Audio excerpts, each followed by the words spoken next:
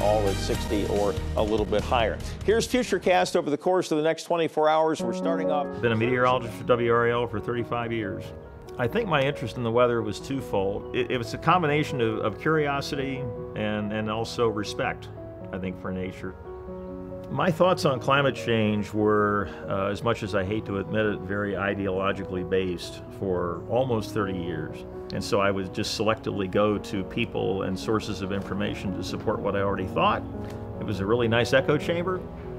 I realized over time that I was not treating the issue as a scientist. So I had an aha moment one morning when I woke up with a question in my mind. Was I a hypocrite in the sense that I was only looking for information to support what I currently thought?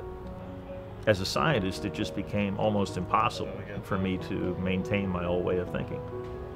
To say that the whole thing was a joke or a hoax was not scientifically responsible. There's an awful lot of hard science to back this up.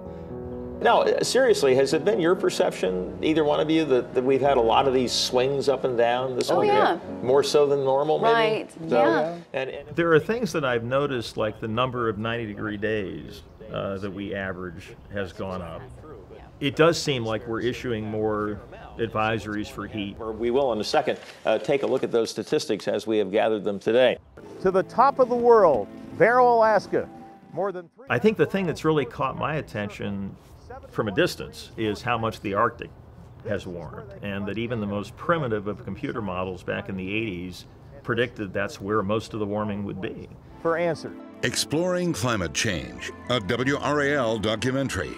That's a really interesting question. I hadn't even thought about that. And I feel like I've got a message to share with people that goes above and beyond just the issue of climate. We've been given this planet on loan, and it's our responsibility to be a good steward and to take care of it. This isn't an anti-religion movement. This isn't a conspiracy to make us all socialists. This just comes down to basic caring about your environment, and what's so bad about that?